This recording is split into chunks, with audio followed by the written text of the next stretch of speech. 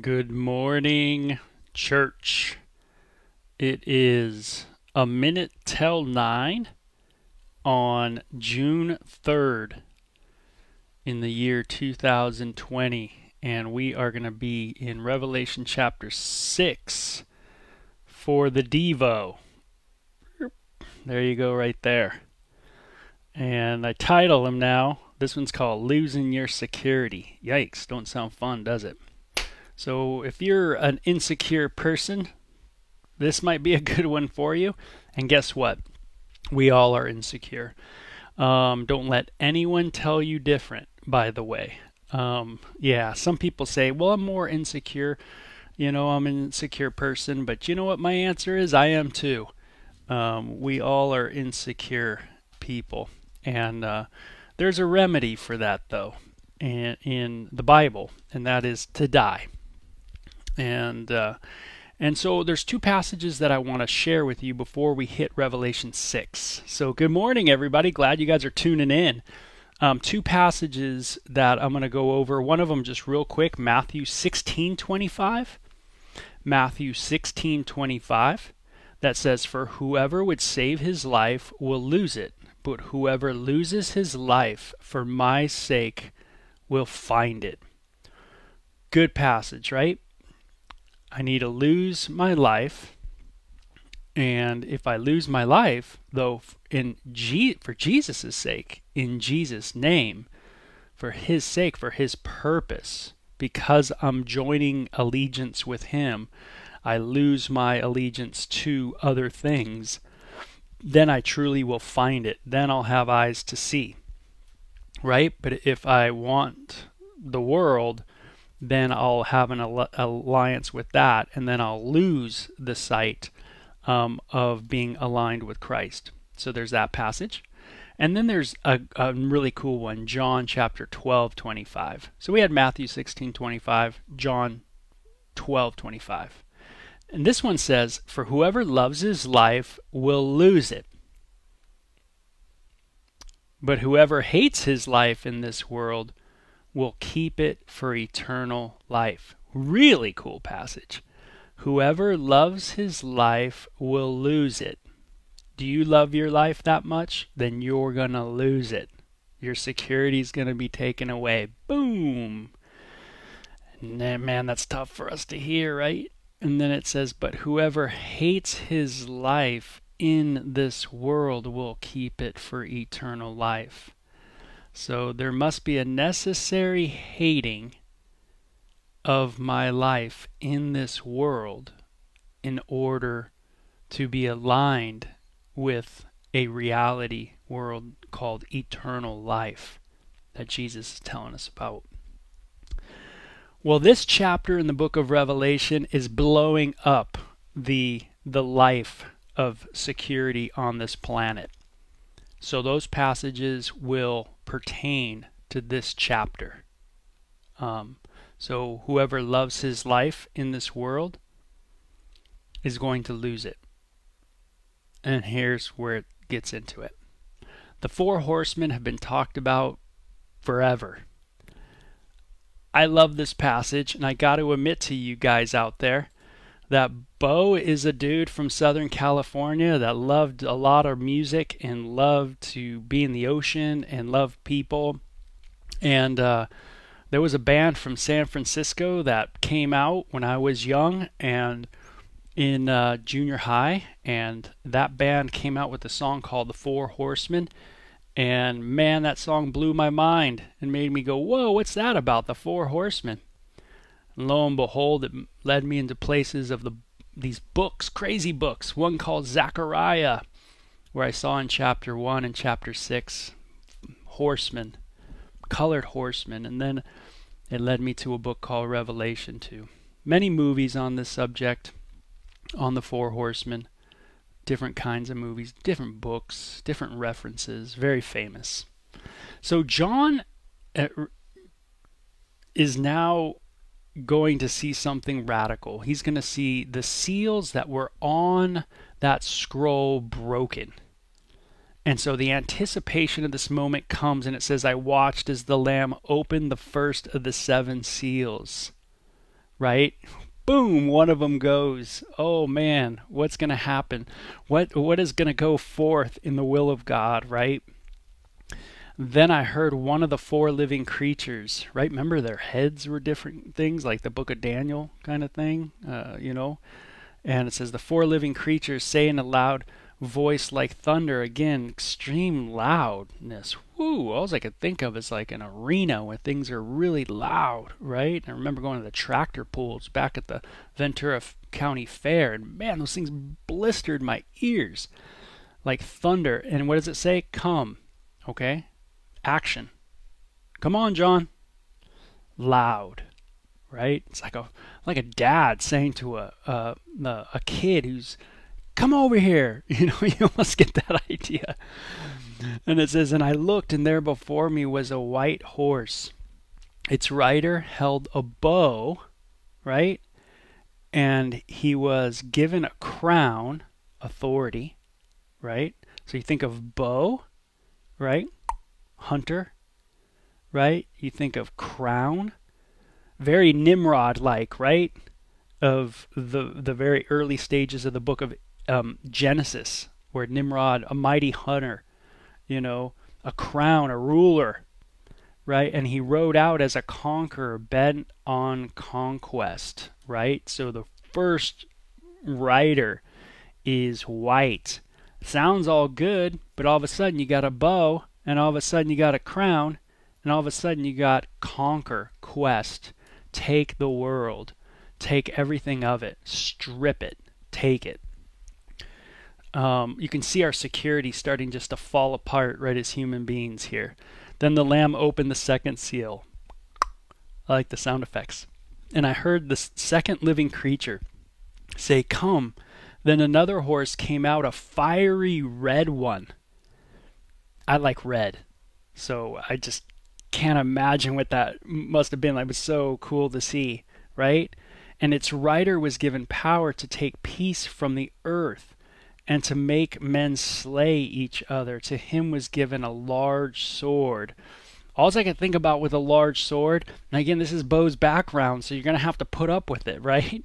Is I remember going to watch Dio in concert when I was in the 7th grade at the Forum, at the Fabulous Forum. And I remember when Rodney James Dio came out, he was into dragons and swords and Knights of the Round Table and that kind of thing. But I remember he came out with this sword that was giganto. And so when I think of this, to him was given a large sword, I think of that kind of thing, just like a sword of action, to pierce something, to slay it. And so this rider that was read was taking peace from the earth, right? The security of the peace of the earth, that's the seemingly peace that we have, it was going away. It was being stripped away, right? And so all these cool blessings that we see in the earth that are just slowly going away. The Bible would call these common graces, by the way. The common graces of God that are on the earth, right? They start going away. And then it says, when the Lamb opened the third seal, I heard the third living creature say, come, and behold, there was before me a black horse. Its rider was holding a pair of scales in his hand, right? Those scales. And then I heard what sounded like a voice among the four living creatures saying, a quart of wheat for a day's wage, right? So then he hears a sound like a voice coming. It says among the four living creatures. So not sure, was it the four living creatures? I don't know. A quart of wheat for a day's wages, and 3 quarts of barley for a day's wages, and do not damage the oil in the wine. You get the idea that there is a poverty here, and then there's also the hoarding going on as well, right? Security's being taken away. And then all of a sudden you see these scales, right? Economy, right? Economic issues, right? All of a sudden you see certain things that seemed common are now worth everything, right?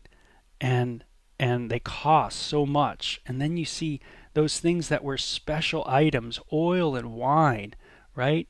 That were common too, but definitely special items as well. Medicine, joyful occasions, celebrations. You see those kind of being hoarded. Don't damage the oil in the wine, right? Kind of that kind of, hoarding of those things. So it's kind of interesting. You see that economic chaos, right? You see the things of hoarding those items, and you see the things of costs getting all out of whack, right? Things being limited, things not being available, all these things going on. Someone's day's wages, right, is buying something that wouldn't, that is a normal item that shouldn't have cost that much, but now it does cost a lot. So again, security, right, being taken away from us. Security going away, stripping us. Then the Lamb opened the fourth seal, and I heard the fourth living creature say, "Come." And I looked, and there before me was a pale horse, and its rider was named Death and Hades. Hades, the place of the dead, Sheol in the Old Testament. That's the Hebrew word Sheol. Death was followed close behind him, and they were given power over a fourth of the earth. Now it says they were given power. It's kind of interesting that it says they were given power. I wonder if it's talking about all the other, this is the combination of the four, right? They were given power over a fourth of the earth to kill by sword, famine, and plague, and by the wild beasts of the earth. Some of this is like a reference into the book of Ezekiel, by the way. If you read some of the book of Ezekiel, you'll see the judgments of Israel in these kind of ways, where there would be famine, sword, plague, wild beast, these kind of ideas. You see in the book of Zechariah 1 and 6, which I already mentioned to you guys, that Zechariah 1 and 6 talks about these four horsemen or chariots too, that go out into the earth and they touch the four corners, or they go out throughout the earth and they bring peace, or they bring judgment, these kind of ideas. You get the idea that it's the Lord's will that's being done, right? Horses obviously are very action oriented, man. They're crazy fast and swift, and they bring things quickly, right? Boom, there it is. A horse is kind of have that idea. So you kind of get the idea that this is going to be a sweeping move, over the earth, a global issue that's going on, right? So very cool, very interesting. But notice remember our passages, Matthew 16:25 and John 12:25, right? If you love your life in this world, you're going to lose it. But he who hates his life in this world will gain it to eternal life. The way you get security is by losing your life, your attachment, right? We got to learn to detach. Lord, I'm already dead. I'm already seated in heavenly places. I'm already with you, Lord. The things I get to do here, I do in you and you through me. And the things I get to touch, guitars, whatever it is, recreational things, Lord, help me do them in you. Let me not hold an attachment to these things.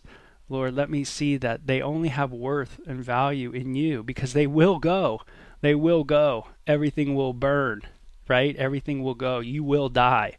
And everything, either this is going to happen in our timeline, in our time, or else we're going to go be with the Lord. But we're going to be stripped. So the Bible's saying, hey, when you give your life to Christ, you are in Christ now. You are with Christ. You're seated in heavenly places. Your life is with Christ. It's not here anymore. The life that you live now, you live to please God, to serve God, right? To be a steward, right? So when he opened the fifth seal, I saw under the altar the souls of those who had been slain. Wow. The souls of those who had been slain. How do you see a soul? That's my question to John when I get to heaven. I saw under the altar the souls of those who had been slain. Man, what did that look like? That's I can't even figure that out. It says, because of the word of God and the testimony they had maintained. Notice they maintained. Lord, help me to maintain testimony today. They called out in a loud voice, "How long, sovereign Lord, holy and true, until you judge the inhabitants of the earth and avenge our blood?" They say this to God, right? It's very King David-like, right? In the Psalms, what's called the precatory Psalms. Read Psalm 103 if you want and get a chance. Hold on. And you'll get an idea of that. Sorry about that. Every now and then the allergies get going. So, and they were told to wait a little longer, right? Each of them was given a white robe. White's the idea of what? Purity, right? White robe. They were cleansed. They were told to wait a little longer until the number of their fellow servants and brothers who were to be killed as they had been was completed. Wow. Okay. So there's this idea of nothing's wrong with us crying out to God and saying, man, something's wrong. Something's crazy. You know, things aren't right. Even when people are trying to do the right thing and trying to get justice, we hurt people. It's super crazy, right? How it works. It's like, man, we try to do justice, and what we do is we inflict harm while getting the justice that we desire. And it seems like there's something just in us that seems to always go off, right? We have to learn to detach and know we live for another, right? We live in another kingdom. I watched as he opened the sixth seal, and there was a great earthquake. The sun turned black, the sackcloth made of goat hair, and the whole moon turned blood red, and the stars in the sky fell to the earth, as late fig drops from a fig tree were shaken by a strong wind.